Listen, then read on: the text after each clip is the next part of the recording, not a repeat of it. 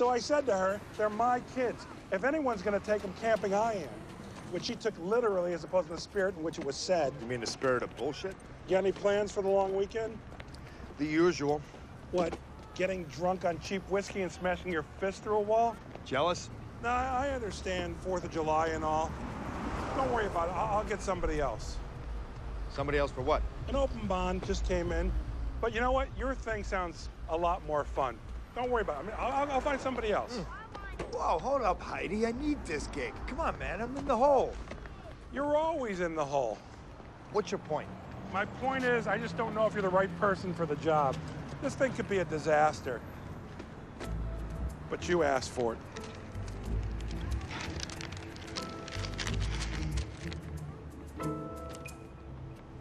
Is this a joke? Nope.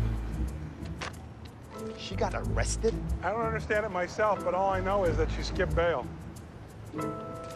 Why the hell did you post it? Hey, I'm a businessman. I don't have time to wait for you. All I know is that I'm out $50,000 if she's not in that courtroom Monday morning.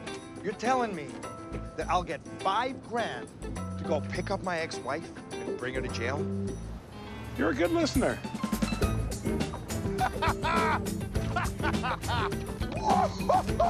Yes! Yes! I take it you're interested? Oh, am I interested? You are the best friend any guy could ever have. Milo, check.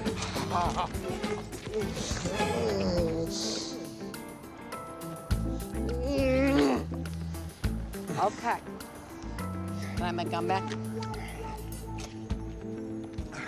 You know what this is? This baby is karma. Okay, are you sure you can handle this?